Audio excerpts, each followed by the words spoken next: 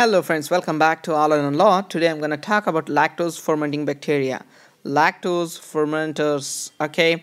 So it's a kind of what you call type of Enterobacteriaceae. So tell me the characteristics of Enterobacteriaceae. Enterobacteriaceae, tell me whether they are oxidase positive or negative. They are oxidase negative, right? They are oxidase negative. They are oxidase negative. Then they are catalase positive. Remember, oxidase negative, catalase positive,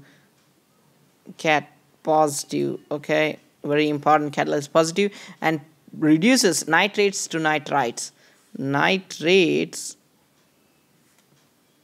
to nitrites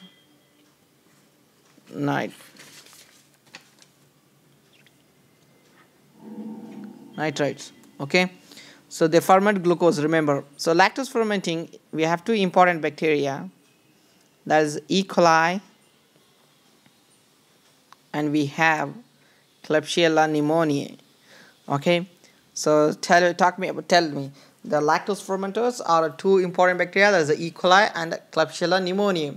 Okay, so E. coli is a really very important and a big topic for a USMLE step 1 examination. So let me brief you with some important points about E. coli. They are normal in colon, right?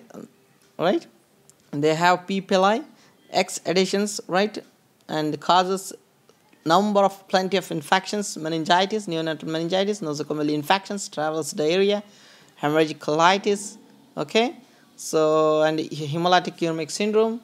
So they have different toxins. Then we have ETEC that causes travelers diarrhea, and the toxins produced are heat labile toxin, LT, and ST, heat stable toxin, right?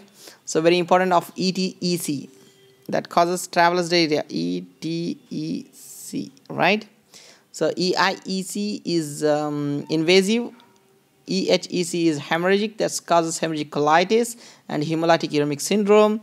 Okay, what's the strain? 0157 to H17. Okay, that's why EHEC.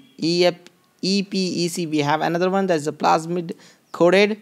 Okay, so how do you treat that? Ampicillin or sulfonamides or cephalosporins. Let's talk about the Klebsiella pneumoniae. They're capsulated, quelling positive.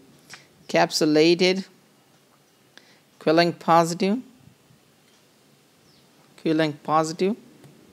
Okay, then it causes very important pneumonia, and in pneumonia you need to look for current jelly sputum. That's really very important. Chronic lung diseases, alcoholism. If the patient is alcoholic and he develops a pneumonia, then think of Klebsiella pneumonia as the cause for it.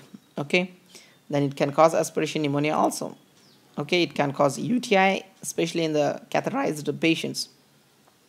How will you treat that? The drug we use is cephalosporins. Okay, guys.